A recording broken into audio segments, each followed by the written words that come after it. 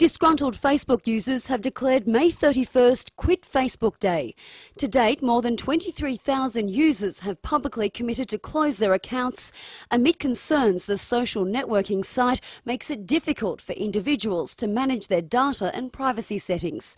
Quit Facebook Day co-founder Joseph D says he decided enough was enough. We don't value the way that you do business. We don't think that you're an ethical company, and we have a choice of where we choose to be, and it's not on that network.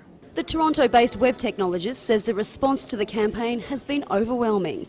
As of May 28, approximately 23,413 committed Facebook quitters had signed the online petition. It's been crazy. It's been nuts. I mean, it's turned into an international story. Ramona Raba, a self-confessed Facebook addict, says although she has some concerns, she would never quit her account. I don't want to quit Facebook because, I have too many friends there and everything, so it's useful for me and I wouldn't quit it. Faced with the growing backlash from users, Facebook this week announced it was beefing up privacy protections. Wired.com's John Abel says he doubts many Facebook users will actually end their accounts. I don't think there's going to be a huge exodus. There certainly hasn't been, and it's been maybe the worst 2 weeks PR-wise in the history of Facebook. For those who want to shut down their accounts, beware. There's no guarantee the information will be removed.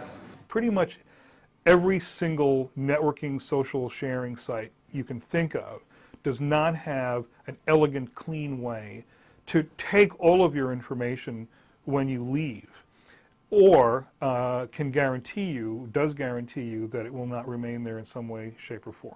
Even if all 23,000 do leave Facebook on Monday, it will be a drop in the ocean considering the site has nearly 500 million members. Gemma Haynes, Reuters, New York.